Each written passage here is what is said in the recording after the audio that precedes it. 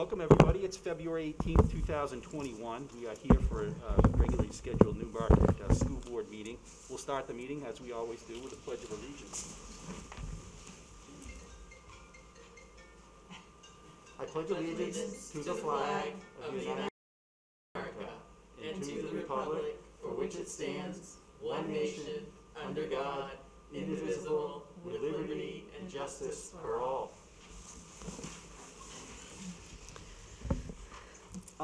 Can we move Ray? Yes, Yeah. with the board's consent, I'd like to move up the acceptance of box top donations with Ree and Maverick is joining us online. Hi, Maverick, how are you?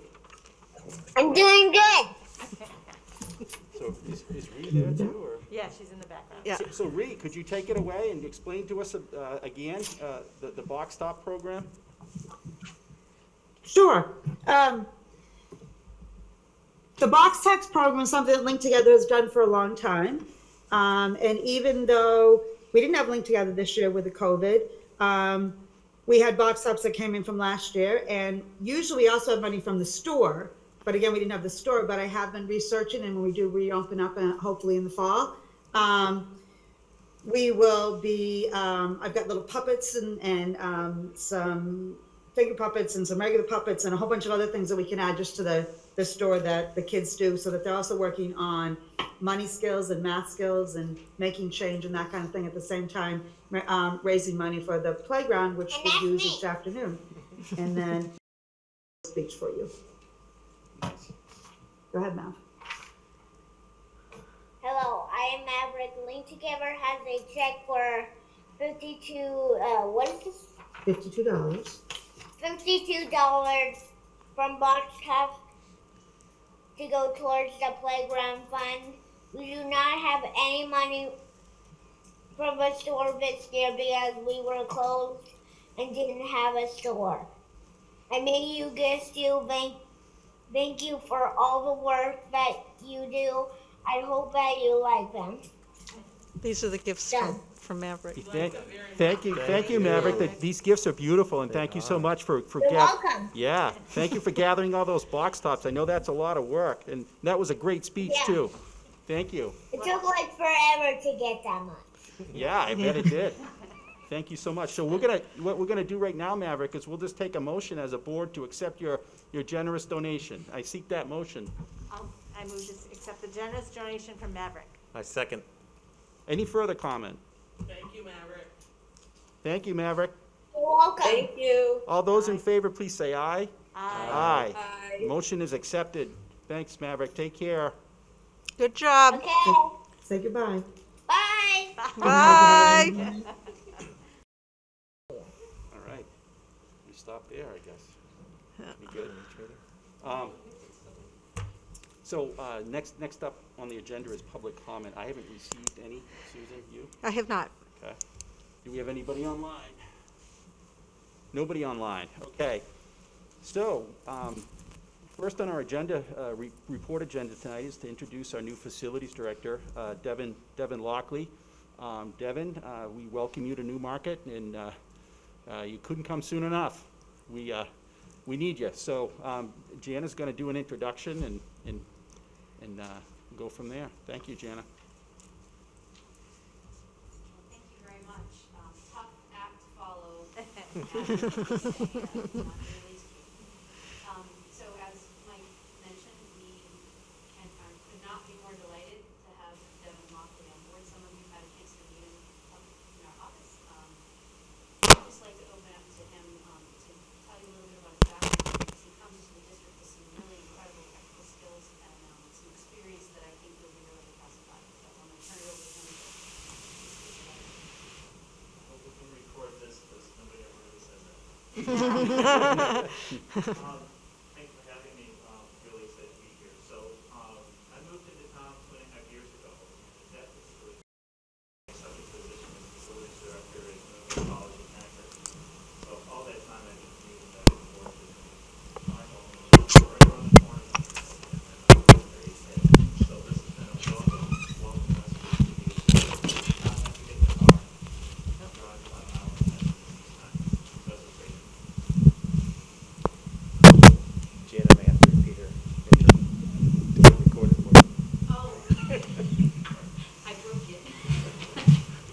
Can you hear?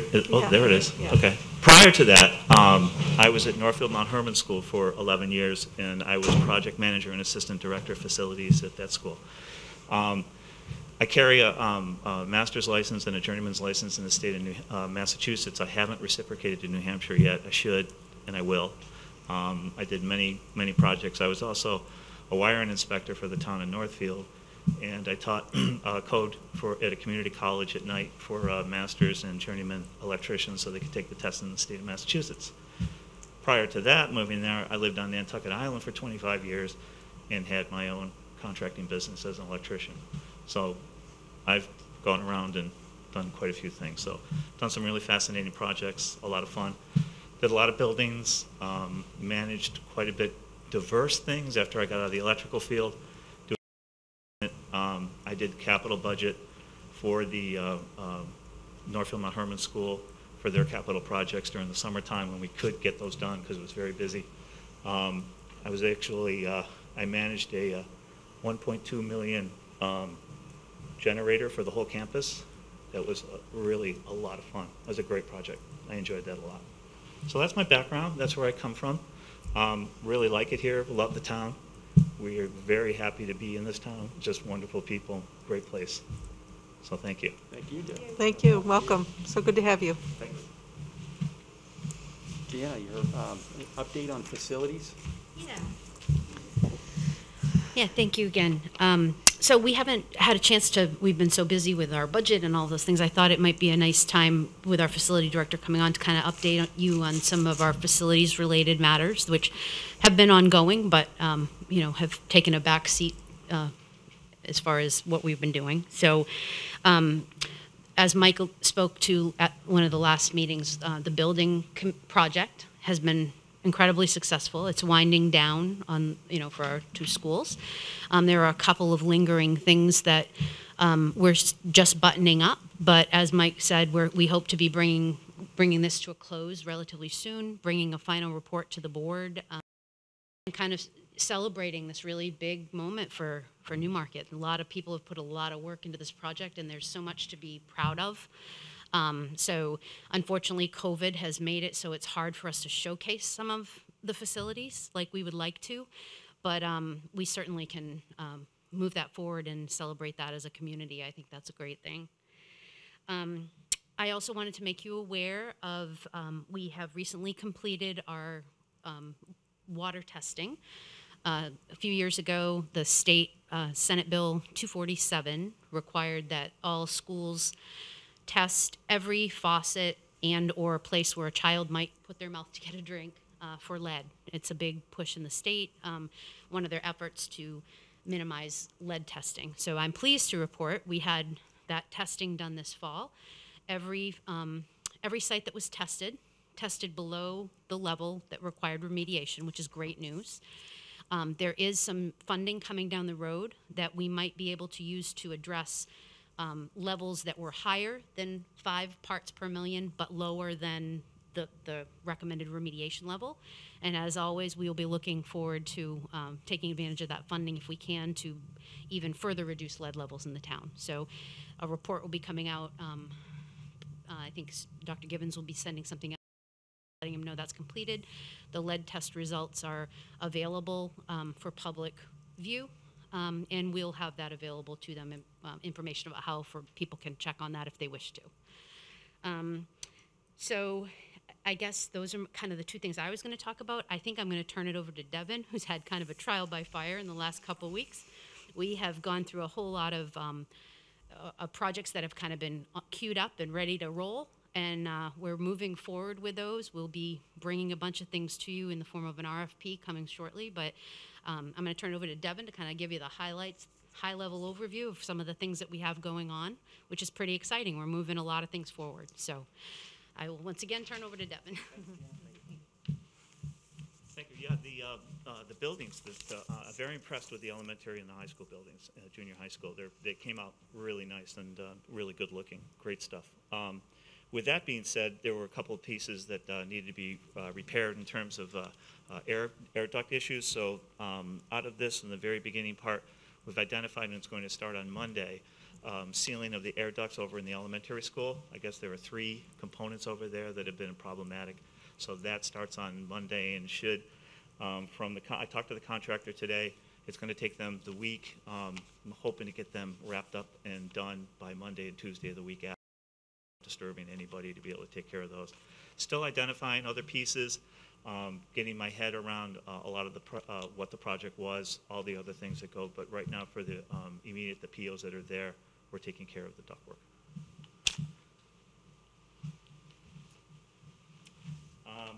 Next up, sorry. RFPs. So you will see, Jen and I sat down and wrote some RFPs, so you'll see a few of those that are going to come across. They are going to be for completion of some of the continuing pieces of third floor kitchenette at the SAU. And there is another piece that's going to go on at the annex. From what I understood, that the annex was put together to be able to make office space for people, which has been completed.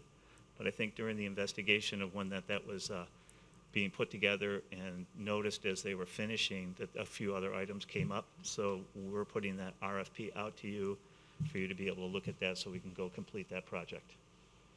And pretty much in a nutshell, that might be the RFPs. Great, and just everybody's memory, like locally it's called the Perkins Building, that's the second name for it. We've been calling it the Annex lately. Okay. It used to be an insurance business, 4 or 5 years ago. Yeah. You know, they moved, but it was that, so if you ever hear it called the Perkins Building, that's why. Okay, are we going to refer to it as? That's above my pay grade. Yeah. So the annex is fine. You know, it's the Perkins Building on the Carpenter property. That's Great, the one. obviously. So now if somebody mentions that, we'll know what they're talking That's what about. they're talking about. Yeah. All So right, Thank you. perfect. All right, thank you. Thank you. the second phase of the project is the exterior. So the first phase was the interior, but the exterior roof needs to be replaced and, you know, siding and all kinds of other challenges with the building envelope. So the second phase is about addressing those issues. There's no sense in having people move in and have a roof leak on their head. So, So it's to secure, you know, secure Yep. the exterior, so it's all set. That'll be it. so the other thing that, you know, public might see next week if they're in town is they may see some trucks out there, gonna be installing the so-called sound attenuators on a couple of units. We've got those in, we're just waiting for school to be, I suppose they scheduled it then, they didn't know we were gonna be out for, you know, for the pandemic reasons, but, so they're gonna do that next week, and that should take care of the, any sort of residual sound issues that we were experiencing, and that'll be part of the final walkthrough to sort of see how that all worked out. That's what those trucks are all about next week. That's all. Anything else worth noting, or we good? Thank you very much. Thank you. Nice Yep. meeting you. Thank you. Thank you. Yep. Have a good night, everybody. Yeah, you as well. All right, so on the action items, we have minutes from the February 2nd meeting, public and non-public. And the deliberative. Actually, I'm sorry, I can't even see. February 2nd is just that was the deliberation meeting, and then February 4th are the public and non-public minutes. I'd seek a motion to approve those minutes. So moved. Second. Any edits or changes? Hearing none, all those in favor, please say aye. Aye. Those minutes are approved unanimously. And then, who has the manifest? Gary does. Make a motion, we approve the manifest of February 18, 2021, totaling $638,768.17. Second. Questions? Hearing none, all those in favor, please say aye. Aye. Aye. That's Aye. unanimous. Gotta get used to that delay over here. So, Susan, number 4, we have several coaching nominations, and those pages are in our materials. For the Yep. coaches. You Yeah. wanna go over those real quickly? Or I can find them. So every season, the board policy requires that we bring these before the board for approval. So some are repeat performances from prior years and some are new. And the amount of the stipend associated with the role is included in your packet. I'm not going to read through each of these, but what you have is a recommendation from the high school principal for what would be coaching stipends awarded for the winter season.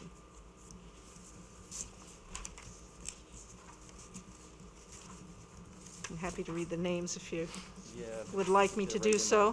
that packet. So Jamie Hayes for the varsity boys basketball. Austin Manor, JV boys basketball. Again, we're not running JV, but if you remember when we approved athletics for the winter, the JV was going to be the second coach to help support the varsity. So even though it says JV, it's to support the varsity. Megan Averill, varsity basketball coach.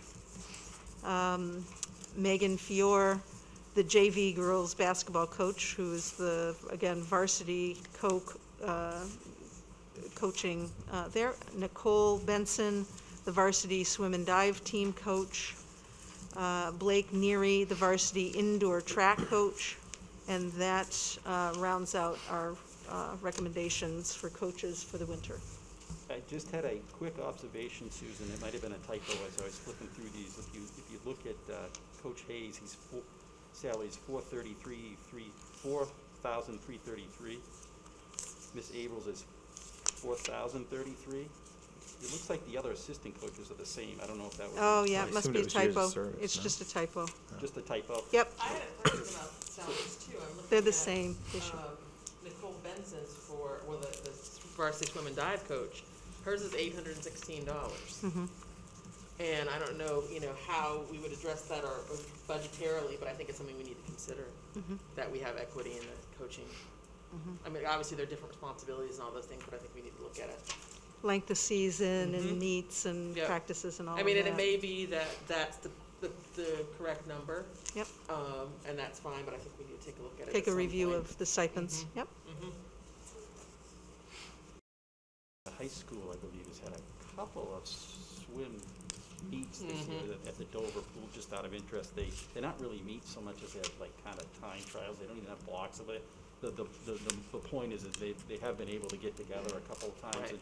And I know that Nicole has been sort of, keeping very in close contact with the team, doing dry land monitoring, their training and all that stuff. So yeah. So that's the only thing I saw on these is just that typo on Miss Abel's page. I will attend to that tomorrow morning. Okay. Any questions? Hearing none, would I entertain a motion to approve those coaching positions? So moved. I'll second. If there's no further questions, all those in favor, please say aye. Aye. Aye. Aye. It's approved Aye. unanimously. Okay. And then we have the policy review. Who's taking that lead? Susan, I was thinking maybe I'll do the first one, and if you could do the rest of them. Sure. And just so the board knows, we met February 3rd, I think, wasn't it? 2nd or 3rd, to review some of the policies. Amy and Susan and I had sort of talked about the way to go about the policy, making sure that we are addressing policies that pertains to operational goals, not just arbitrary things. So that's where we're starting. There were some requested by the auditors that came before. So one of the things that Amy had raised in the spring, maybe, or maybe the summer, was the fee that we paid for substitute teachers. And Susan did a study and discovered that our rates were $70 for non-certified staff and $75 for certified staff per day. And that the local amounts range from $70 to $105 for non-certified and $80 to $105 for certified. And we talked about it, and we are going to recommend that we amend that policy to increase our rates to $80 for non-certified and $90 for certified per day. Susan, will you take the fiscal ones? Sure. So as a separate item, so the policy, we did review the actual policy, and the policy just says we'll periodically review the rates. So there's no actual recommendation to change the policy. And that's why on the agenda, there appears a second item that says approval of subrates. So I just wanted to Thank clarify why there's two sections for that one particular item. So there is no recommendation for any changes to policy GCG. Also, annually, the board, it's a very interesting policy to or RSA to have, that the board's required to review your investment policy annually. And so there's no recommended change to that policy either, but you still have to do a reading and review. The next, so that would be DFA, investment, no recommended changes.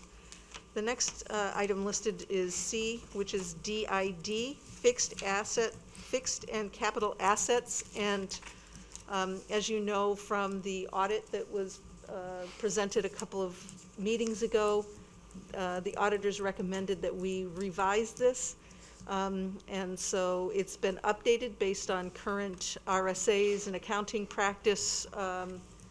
And they've reviewed it, everyone's reviewed this, and so the changes are as presented. Some of it's reorganizing it, because it would talk about, capital assets, then fixed assets, and capital assets and fixed assets. So this kind of reorganized some sections of it so that it would read about capital assets and then fixed assets instead of going back and forth to make it easier for the reader. So those recommended changes are redlined in the document itself so that you can see that. The next is actually a procedure. So procedure administration does in order to implement your policy. So the recommendation is to withdraw the procedure, though the subcommittee did review the procedure, and the procedure now aligns with this policy that's presented. And so as we're going through these, we'll, follow that same process, that if it's a procedure, that we will be taking it out of policy, because things change all the time, and you don't want to have to keep coming back. In other words, the schedules, I'll give you an example. The schedules can change, right? In other words, if it says an asset of this particular type, the threshold is $25,000, but the practice in the accounting recommendation is to make that $35,000, then that's just something that we would do. If we get a different software, or something is modernized, we don't have to come back and constantly come back and have you approve forms. I mean, that's all about procedure, not about policy. So I just wanted to give a shout out on that. So that's the reason for recommending withdrawing DID-R. E is BCB, which is board conflict of interest. There is no, again, this one hadn't, apparently, perhaps it was reviewed, but it wasn't documented as being reviewed, and when the auditor, they said, they flagged that because it wasn't noted. Okay. So just so that there's no question whatsoever, it's brought forward. It has been reviewed. It is recommended to have no changes there either. And then the last one, EB dash, the Joint Loss Management Committee. It's recommended by this New Hampshire State Association of School Boards to withdraw that. There is some redundancy in policies that they recommend, and they have been going through their recommended policies and identifying when they have a policy that's identical in two places. And so this is the one they're asking school boards to withdraw. And there's another policy that's identical to this that we have as well. So it's just to take redundancy and confusion away, so that if people are looking for a policy on joint loss management, there's not two policies in place titled and numbered differently. So that's what that's about. I see. And Gary, just so you know, what happens with this is the first reading of it. We go through it. You can ask any questions tonight, or if you think any of the next time, they'll be on the next agenda. Mm-hmm. Assuming that everyone agrees to them, we'll vote on them and approve them, and that would be the date they're accepted. Great. It's not a real reading, but what they call a reading of. So, Right. Yeah. So if there's any questions or thoughts, Now and next. suggestions, let us know, and we can modify or discuss it, and if necessary, modify for the final reading. The other thing I wanted to give an update on is we've been doing, I mentioned previously that we're not done with the website, right? It looks like much of the outward facing or the essential items had been updated, but there's many backside pieces that we've been working on, and one of them is a complete restructuring of policies so that they're searchable, there's table of contents that's easily accessible, that everything's in the same format. If somebody wants to print it, they print it, it has our name on it, so it's not just random documents that don't have any identifying information for us. Page numbers, so that if we are talking, we can say it's on page X because we have 600 and something pages worth of policy. So we're hoping to go live and bring that up, maybe sometime around April. It's been a huge, huge undertaking, going back and ticking and tying and trying to make sure we've got the right, most current policy, and then purging random policy documents, so it will be a tremendous asset to this board, to the administration, and anybody else that wants to know what our policies are. Right, and the public. And the When public. we mention them, they can look at. Yeah, you can't, it's very challenging, and so as we go through the next round of policies, we'll be pulling them off of that master. We'll bring them before you, and then we'll bring them into that document. So everything from here forward, there will be absolutely no question where the policies are, what they are, when they've been reviewed. So I just wanted to mention that because I can't tell you how much time has been spent trying to get that part of the website completed. It's gonna serve all of us well when it's done. It absolutely will, yep. Well, just frustrating knowing that 2 years ago, we went through a lot, like BCB we went through, We went through, but there's no documentation. Okay. And that's what I mean, wasn't Yeah. on there, so they Well, noted it on the audit. It's also interesting, I don't know, I don't recall of any audit that picked up on policies, which is good that they kind of cast their eyes over those too. I don't recall any of them ever making note of that before, Mike. With the past audits we've had, so I did think that was a good one. I think it's whole, especially the one that pertains to us in terms of conflict of interest. The more that we read that, just to protect ourselves in the community, it's beneficial to all of us. So I think Yeah. it was nice to have that fresh set of eyes, as Susan said, with a different accounting firm, to look at different things, to get into the policy, to see that we're where we need to be, so that we can do what's right. Thank you, Susan. Are there any more questions on those policies for now? No. Okay, those will be on the next agenda for approval. And then item number 6 is what we've already talked about. I guess it's the approval of the substitute rate of pay. And we said $80 and $90 respectively for Yes. certified, non-certified and certified. Yes. That's for teachers, and we're still looking at the nursing rates. And Yes. we'll put that on the next agenda. I had sent Kim and Amy some information on nursing rates, which are different than teacher rates, because, of course, for nurses, you're vying for people Specialized. that are also in hospitals and, medical facilities, and the rate of pay for those positions are significantly different. Of course, you should always, be concerned about that we're at market rate, and we're paying Yeah. a fair amount for work and current amount. Yep. As a practical matter, Susan, do we expect a line of substitutes at the door tomorrow? No? This probably doesn't make the difference in that, but No. we should do it nonetheless, but it's not gonna solve the issue. No. This is just us reviewing per the policy, since we've had such problems getting any subs. Amy brought up, well, maybe we ought to just even look at that policy. It's not gonna matter. I mean, other districts are paying $120 an hour, and they are $120 a day, and they're not getting subs either. So They're not getting them. it's a shortage of personnel. Yep. But post-COVID, Yeah. it might help, because you have UNH right around the corner. Sure. You have an education department.